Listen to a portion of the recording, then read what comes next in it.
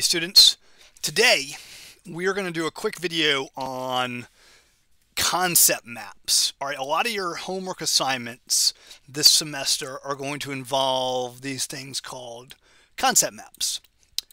And what's going to happen is you are going to be given a list of terms, statements. Like I have a list of term statements here, like homeostasis, effectors, receptors, positive feedback, etc. I've got like, 12 things here.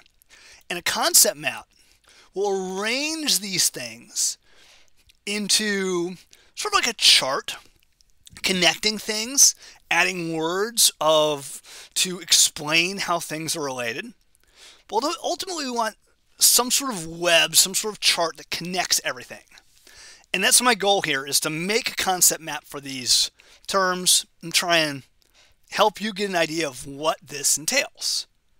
Now, one of the things you're going to have to do is you're going to have to look up all these things. If you don't know what each one of these things is, it is hard to do this correctly, obviously, right? Because the goal of these is to explain basically kind of what these things are and how they relate to one another. And so you got to know the definitions of these things. So a good place to start is by making sure you know what all these things are, making sure you know the definitions. Okay? And you got to think about it too, and think about how things could best relate.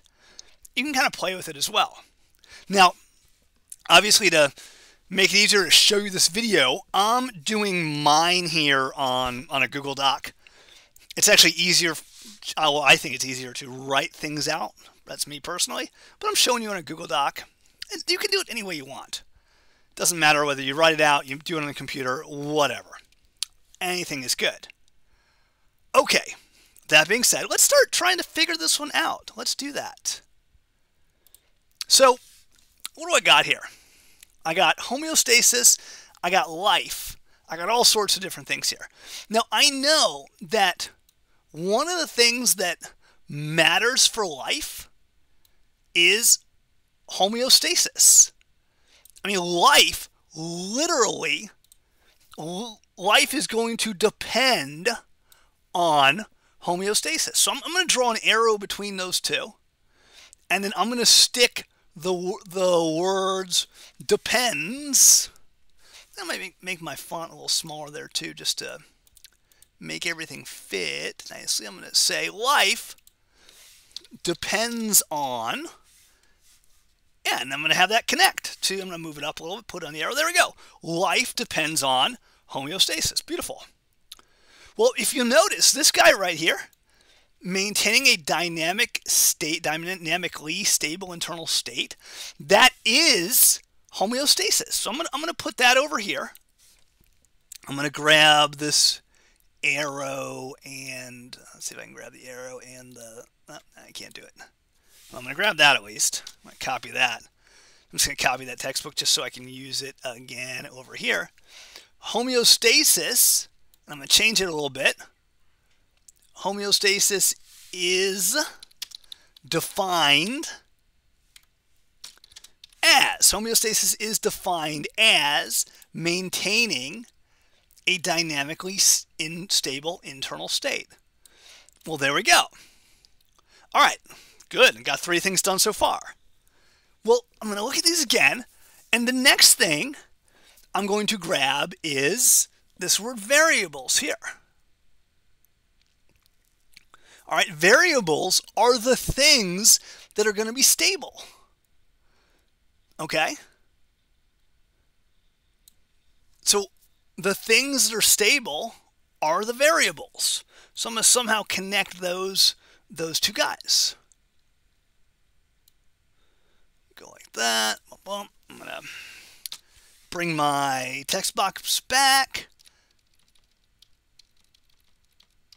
And I'm going to say, and by the way, the words I'm using here aren't exact, right? You could write your own thing and get as long as you get the point across. The things that are stable are kept stable are variables. The things that are kept stable are variables.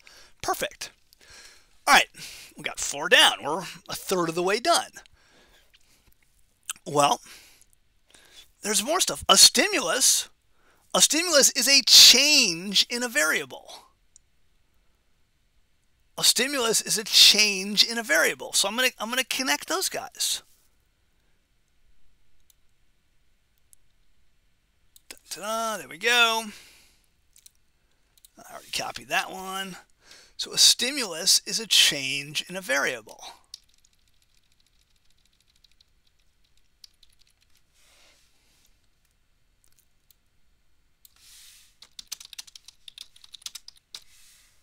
Okay. And by the way, I just noticed we have some variables down here. Blood pH, body temperature. These are examples of variables, examples of things we want to keep stable in this idea of homeostasis. So I'm going to draw a little line here, like so. And I'm going to draw some arrows. There we go. Kind of do these two guys together. One arrow there and another arrow there. So these two guys are examples. So I'm going to grab that text box I had earlier.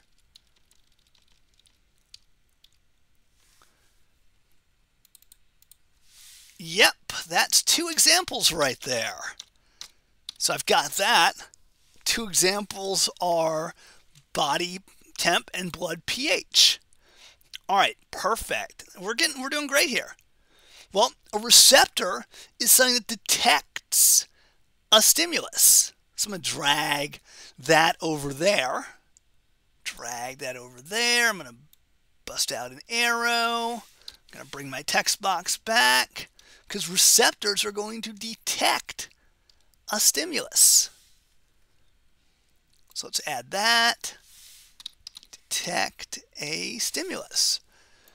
Effectors, what are they going to do? They are going to, fix a stimulus, bring it back to the stable state. So I'm going to bring this guy over here. I'm going to change that. If I could highlight it, I would. I'm just going to delete it all. There we go. Effectors fix a stimulus. I'm going to draw an arrow there as well. This is fantastic. Now, but you got to realize, if you don't know what these things are, if you haven't looked these things up, it is hard to do this and hard to make this, okay? And the process of maintaining a dynamically stable state requires something called negative feedback. So I'm going to draw an arrow there and say, whoops, looks like I copied that one. Let's copy this one. There we go.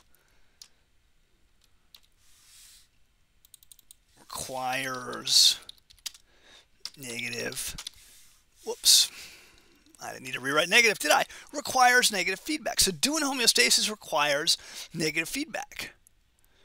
Receptors and effectors are both part of negative feedback. Both part of negative feedback. So let's add that. Kind of add those 2 arrows together like so. All right, this is good. And you know what? This may not be the perfect example, but it's good. Now, positive feedback is the opposite of negative feedback. So positive feedback doesn't help us maintain things. It helps us take things away from a set point. So I'm going to add the word, I'm going to add a statement here saying something like is the opposite of. So let's add that. Is the opposite of. And one thing that involves positive feedback is blood clotting. Blood clotting is an example of a positive feedback situation. So I'm going to get an arrow there. I'm going to get the word example down there. Dun, dun. Example. Boom. And I am done. My concept map. There it is. I made this web connecting all these different parts. I have arrows going between them. I have a lot of linking words. You got to have linking words. You can't just have arrows. You got to have linking words. A lot of linking words. Every arrow's got a linking word. This is perfect. I've got things connected well. I could have done it differently. I could have, there's more than one way to skin this cat here. But this is good. So you're going to do a lot of these. You've got one of these to do, I think, in week 1, and definitely more throughout the semester. Hopefully this video helps figure out how to do these. If not, as always, email me. Let me know your questions, okay? All right, bye-bye.